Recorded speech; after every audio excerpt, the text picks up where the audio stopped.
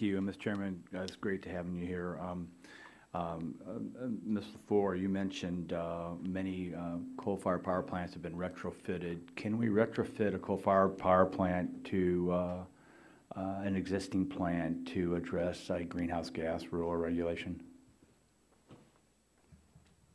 I'm not an expert on that, but I think it's much harder than scrubbing things out of the stack. It's impossible. There's no technology right now. The cost would triple the amount of infrastructure costs, and the electricity required to run this was probably about 30% of the generation capacity of a power plant at this time.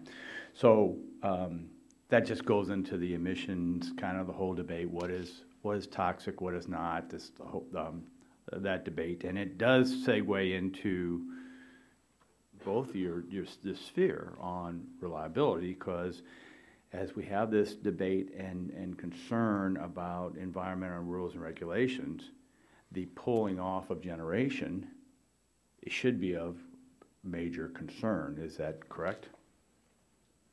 Well, in the case of other EPA regulations, like when we worked on mercury and air toxics, as the rules became final, we had to work at FERC and with the EPA to make sure we had the coordination and flexibility that was needed to make sure we protected reliability. If there are other suites of regulations, that will be equally necessary. Well, let's talk, and Commissioner Mueller, you're more than welcome to chime in too. We know based upon MAC that anywhere from 50 to 70 gigawatts of coal-fired generation may be retired over the next decade. That's a lot, with 90% of coming within the next 5 years. So this next 3 to 5 window aligns with the compliance deadlines for EPA's utility MAC rule in places like the Midwest.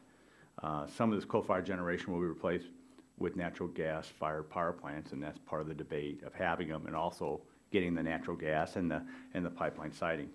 From your perspective, and this is for Commissioner Mueller, would you agree that the short compliance time frame for EPA's utility MAC rule is compounding reliability concerns for regions heavily reliant on coal, such as the Midwest and the Mid-Atlantic?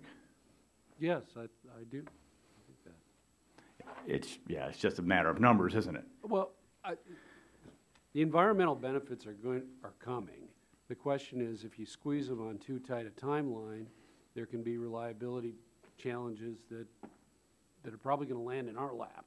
So that's why I've urged the EPA to be flexible. If certain areas need a little more time, to give it to them. And not just reliability, because it is reliability, but it segues into cost too. An unreliable grid is a costly grid, or wouldn't you argue?